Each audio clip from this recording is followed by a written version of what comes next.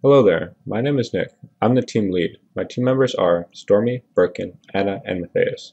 This is our production enhancement project we completed with Tolko Industries. Tolko Lake Country specializes in making bins to hold harvested fruit. Once completely manual, machines have been introduced to attempt to make manufacturing easier and meet increasing demands. While helpful, they have not seen great improvement and request our assistance in finding strategies to increase their productivity.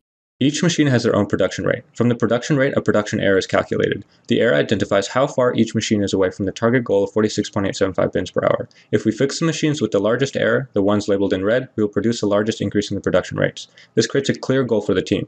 Reduce the error of the red and yellow labeled machines to achieve a yearly increase from 50,000 bins to 90,000 bins.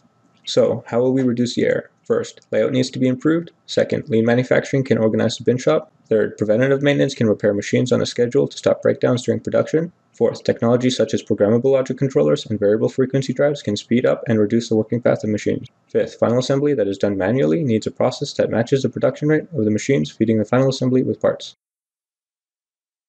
Lean manufacturing is a very simple method to improve productivity. It focuses on removing waste in different processes. Kaizen, or continuous improvement, and 5S+1, an organizational tool, are also important within Lean. Focus was spent on 5S+1, which stands for Sort, Set, Shine, Standardize, Sustain, and Safety. A scorecard was created to evaluate each machine center under these criteria and identify areas where actions could be taken to eliminate wastes. It was then refined for daily use to ensure any waste, such as time spent wandering the warehouse looking for different tools, were eliminated. Preventative maintenance focused on extracting information from a valuable source, the operators. By observing the operators, a list of issues was created. This list showed that many of the machine centers had the same issues. The most significant of these issues was Tolko's in-house mounting system for handheld nail guns. These mountings showed rapid wear in a period of 2 weeks, which caused the nail guns to lose air pressure and misfire. By implementing a preventative maintenance schedule, we were able to streamline the process by having the repairs done on a regular basis before the guns started to misfire, therefore increasing production rate and reducing production error. Let's talk about technology in the bin shop. Many PLCs running on PLC-5, a platform developed in 1987. Support for this platform has long been discontinued and requires an upgrade as soon as possible. Control Logics is better than the current platform. Consider improvements to the skid nailer. Currently, its nail gun travels a significant distance without firing nails. By adding a VFD, the speed of the nail gun between firing can be doubled. With a PLC upgrade, the nail gun path can be reprogrammed, reducing distance traveled by 52.5%.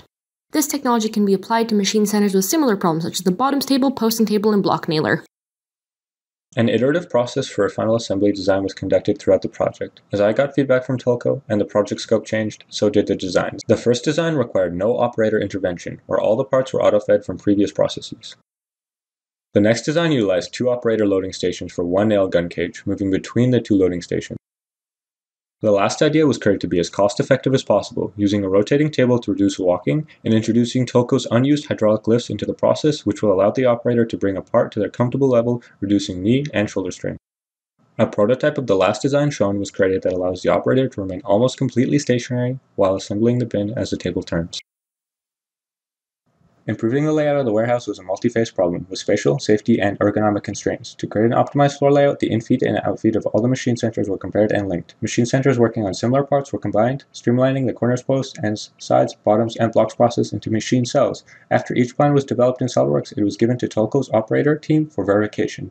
These iterations continued until a satisfactory cell layout was found. For a quick example, the venting was too close to the bottom staple, but due to space reduction from the other cells, we could move the venting away. Then we could directly input the skids to the bottom stable using an unused belt line in the shop, which then decreased the production error to negative 2.74%.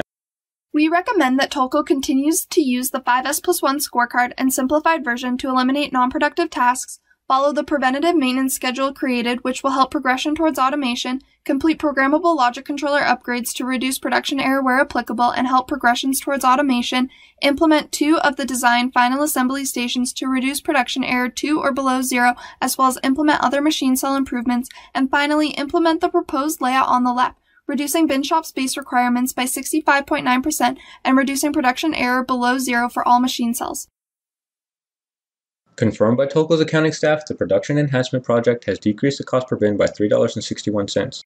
The decrease is due to the initial results from preventative maintenance, lean manufacturing, and the final assembly rig.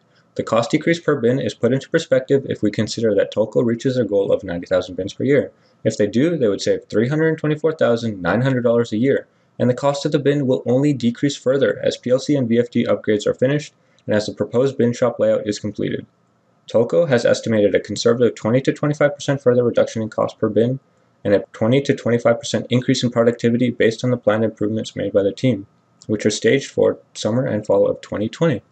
Overall, we have provided suggestions that have and will continue to have immense benefits to Tolko's production rates. Through continued use, refinement, and implementation, Tolko should achieve its target production rate of 46.875 bins per hour, allowing them to produce 90,000 bins per year. Thank you.